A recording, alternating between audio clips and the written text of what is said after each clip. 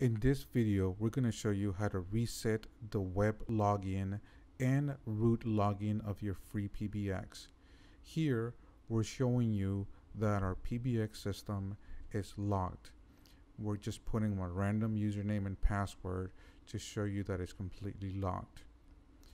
First, you're going to log into your server at the console. In this case, we're just rebooting ours so we can show you.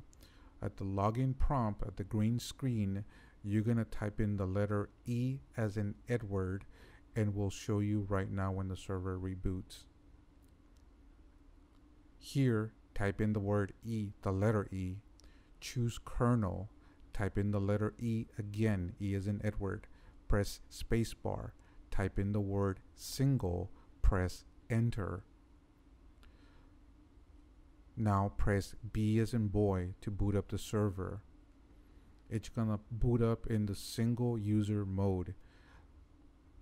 Type in the word password, but this way, PASSWD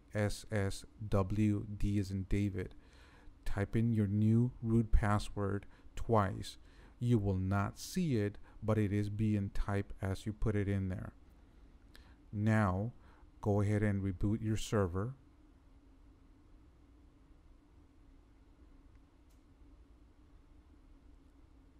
Log in with your new root password you just created.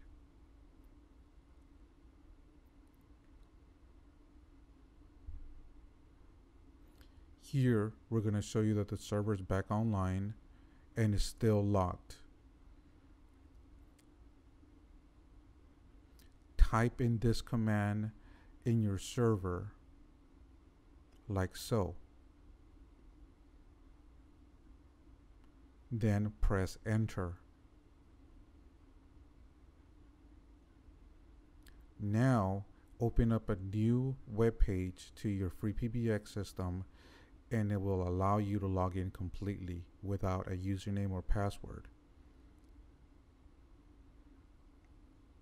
Go under administration. Choose the current user that you want to change. Type in a new username and a new password. Make sure you make it secure. You're going to hit submit. After that, you're going to apply config. Now, go back to your server and type in this other command like so. This will allow your server to put in a password once again so no one can gain access to your server. Once you're done, you can go and confirm by opening up a new browser, type in your web login again, click on login, log off, put in the new password that you just created, and you're in.